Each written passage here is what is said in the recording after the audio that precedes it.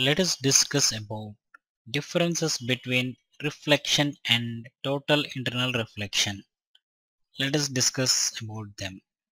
See, reflection and total internal reflection. What are the differences between them? Observe here. Consider a mirror. A mirror is required for reflection. That means it is having a smooth polished surface. Because of this smooth polished surface, reflection can take place. Okay. Next, total internal reflection. It requires a denser medium and a rarer medium. This means that this denser medium is a glass slab. This is a glass slab.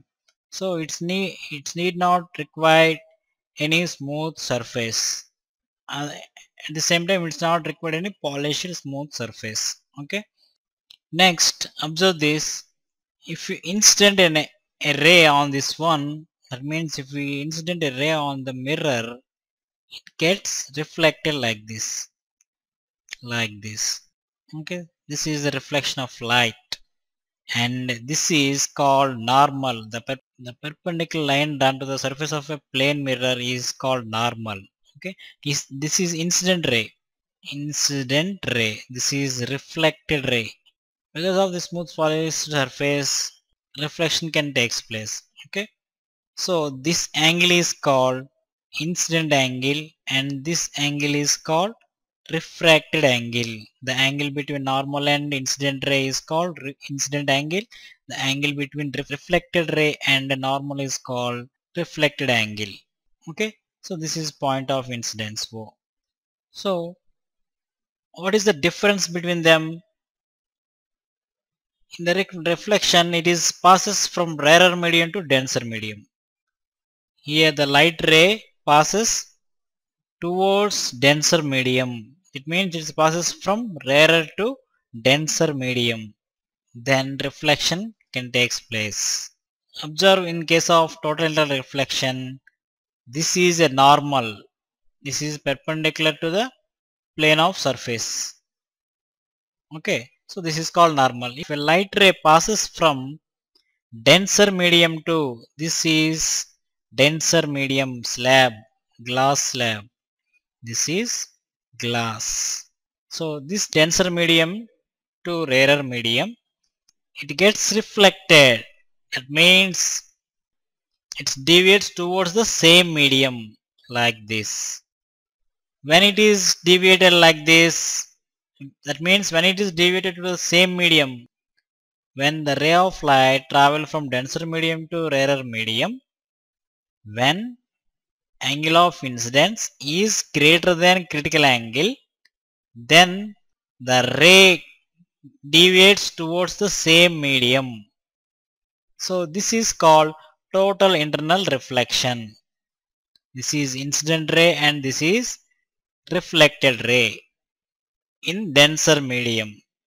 Okay, this is called total internal reflection. Here no need of smooth surface, and here the angle of incidence should be more than critical angle. The ray should passes through the denser medium to rarer medium. It is required here in case of total internal reflection. And in case of reflection, some rays are observed by the reflecting material. But in case of total internal reflection, no rays are observed. Okay, see the differences between them.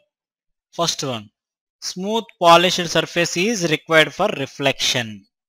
This is a smooth polished surface. No smooth polished surface is required for the total internal reflection. It requires only denser medium and rarer medium. Next, the light should passes through the rarer medium to denser medium. Then the reflection takes place.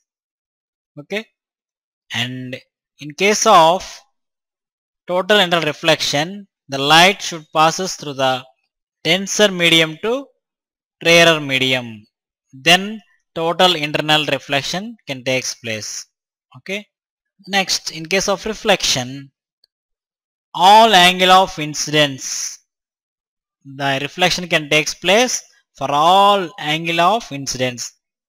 That means if you change the incident angle, then the reflection will take place. So for all angles, the reflection will take place.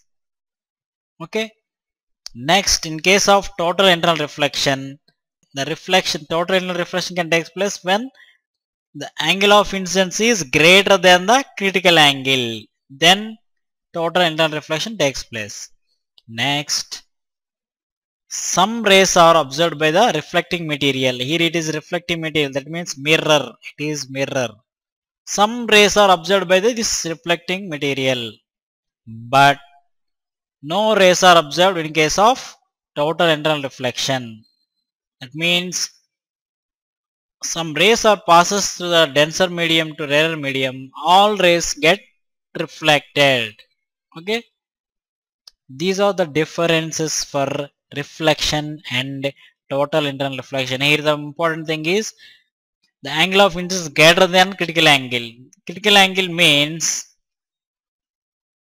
if a ray passes from denser medium to rarer medium, for which the angle of incidence, the reflected ray will passes parallel to the surface of the denser medium, and the angle between the reflected ray, and normal is 90 degrees. So when the angle between the reflected ray and normal is 90 degrees, then the incident angle is called critical angle.